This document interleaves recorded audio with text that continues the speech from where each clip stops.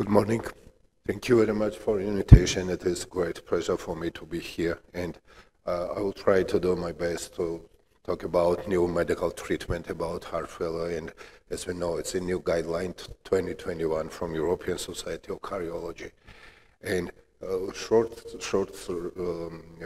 definition from Uji Braunwald, 1918, the pathophysiology state in which is an abnormality of cardiac function is responsible for the failure of the heart to pump blood as a rate commensurate with the requirements of the metabolizing tissue. It's a little bit complicating, and it's a little bit old definition from Uji Braunwald when he was very young. And right now we have 2021 guidelines from diagnosis and treatment acute heart and chronic heart failure. It's from the European Society of Cardiology, and we can compare the 2016 and 2021 guidelines and new treatments, what's the new in guidelines and what's the new in the heart failure treatment. Short reminder, it's a class of recommendation and level of evidence. It's also a little bit changing new guidelines and new treatments of heart failure. And definition of heart failure is reduced ejection fraction. Right now, in the new guidelines, we will see the mildly reduced ejection fraction and preserved ejection fraction. What's the new?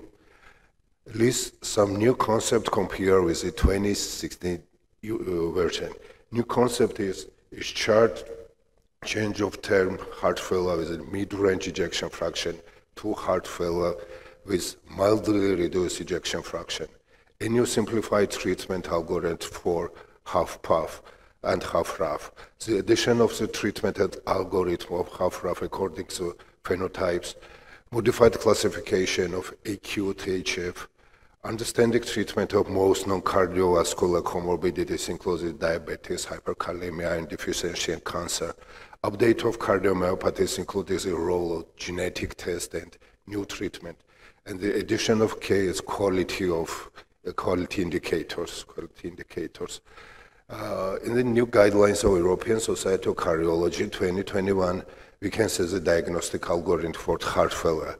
It's just for primary care in GP doctors when first our emergency departments. In suspect heart failure, it's with risk factors, symptoms, or signs, abnormal EKG, and well, we will check the NT-proBNP on BNP. When it's normal, we have to check heart failure, another condition, and if it's high in emergency department of primary care doctors, and we have to do the echocardiography and abnormal findings and heart failure comfort, defined heart failure phenotypes like half RAF, it's the EF less than 40% and mildly reduced ejection fraction in between 41 and 49, and half puff with heart failure with preserved ejection fraction more than 50%.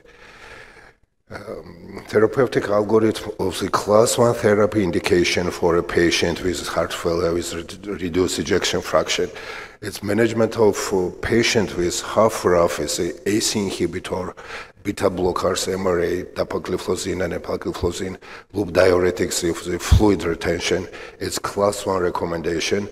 And also in the new guidelines, we will see this recommendation for the left ventricular ejection fraction when it's less than 35%, QR is less than 130, and we have to think and we have to do the ICD, non-ischemic class 2B recommendation and ischemic class 1 recommendation. Goals of pharmacotherapy of patient with heart failure with reduced ejection fraction. Pharmacological treatments indicate in patient with NIHA class 4 and 2, heart failure with reduced ejection fraction. It means, as we know, the LVEF less than 40%. Its recommendation for the treatment as ACE inhibitor is recommended for patient with half RAF to reduce the risk of HF hospitalization, and this is a class 1 level A recommendation. And beta blockers is recommended for patient with stable half RAF to reduce the risk of HF hospitalization, and this. And MRI is recommended for patient with half RAF to reduce the risk of HF hospitalization and death. And in the new treatment and new guidelines, we will see very important step, and class 1A level recommendation is dapagliflozin and empagliflozin are recommended for patients with HFrEF to reduce the risk of heart failure, hospitalization, and death. Class 1 and B level recommendation is a sacubitril valsartan is recommended as a replacement of AC inhibitor in patients with heart failure with reduced ejection fraction. And heart failure with reduced ejection fraction, it's very important to start treatment with dapagliflozin or empagliflozin are recommended for patients with reduced ejection fraction to reduce the hospitalization and deaths. As a cardiologist, we know as a sodium glucose transporter in renal tubes is SGLT2 inhibitor. It was the first treatment for diabetic patient, but right now in the European Societal Guideline 2021, we'll see is this SGLT2 inhibitor for treatment reduced heart failure, patient with reduced EF, even without diabetes. And empagliflozin, here's an original article from New England Journal of Medicine, empagliflozin cardiovascular outcome and mortality in type 2 diabetes, heart failure, we will see compared to placebo. Placebo in heart failure hospitalization is decreased.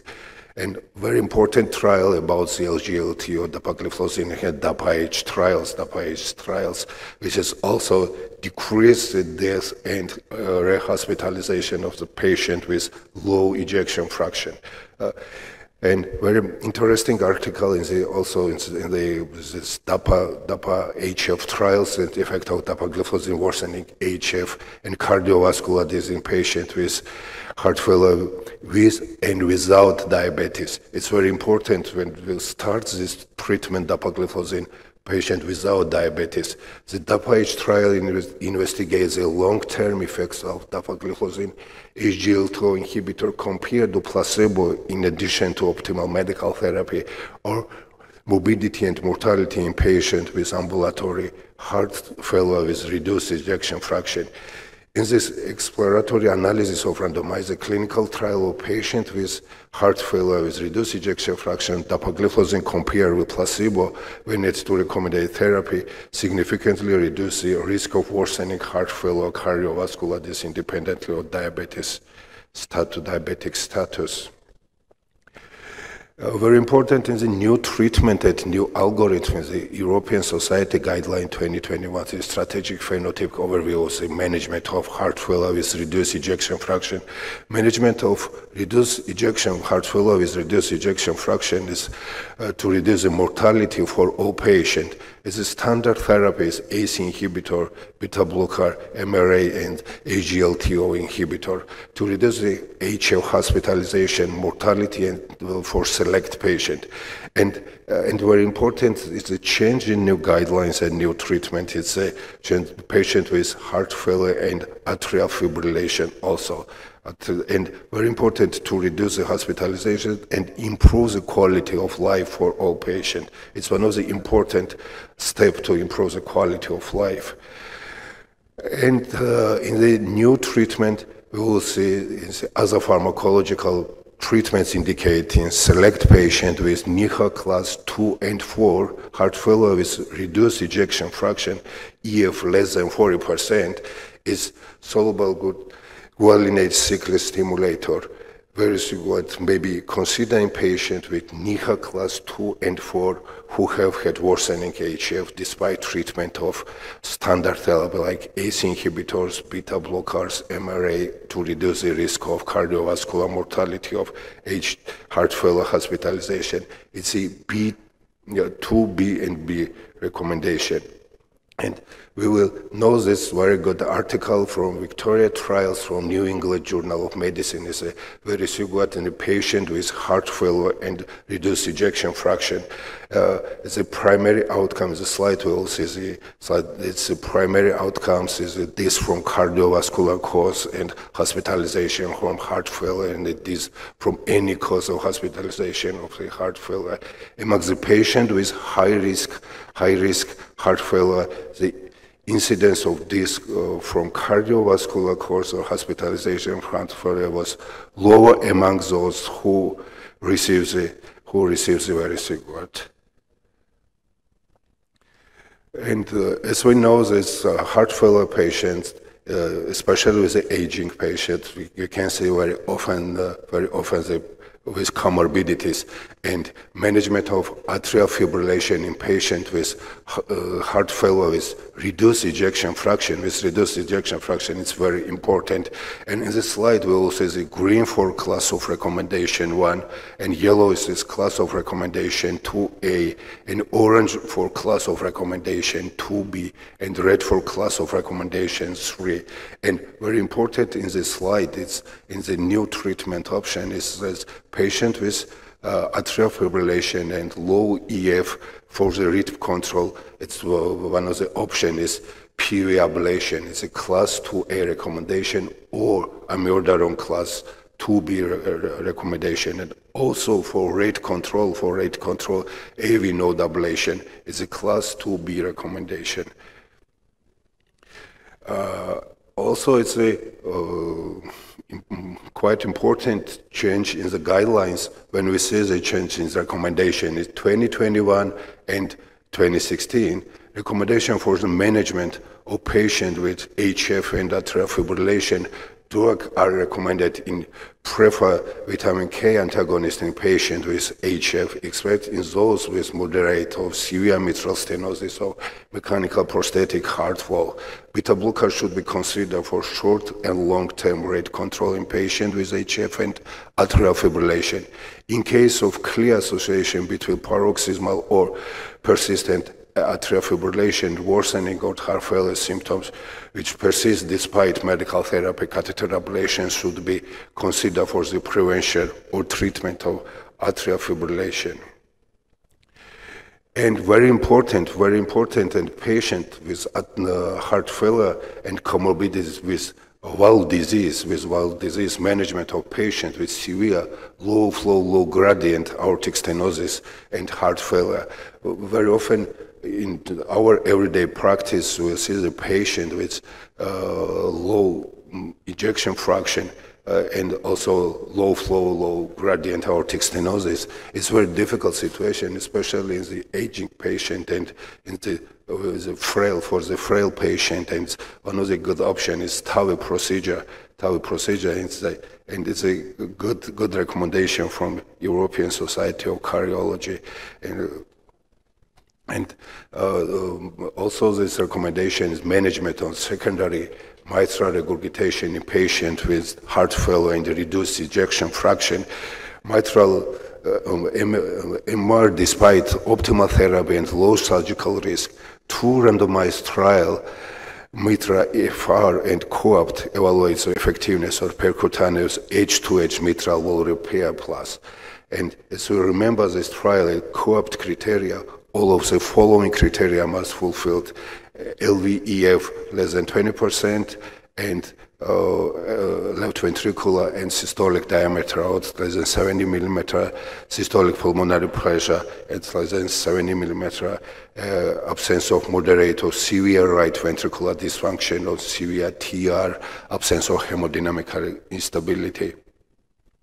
And recommendation of this heart disease and valvular disease patient with heart failure, it's recommended aortic stenosis, class 1 recommendation, and aortic valve replacement, TAVI or surgery is recommended in patients with HF and severe high gradient aortic stenosis to reduce mortality and improve symptoms.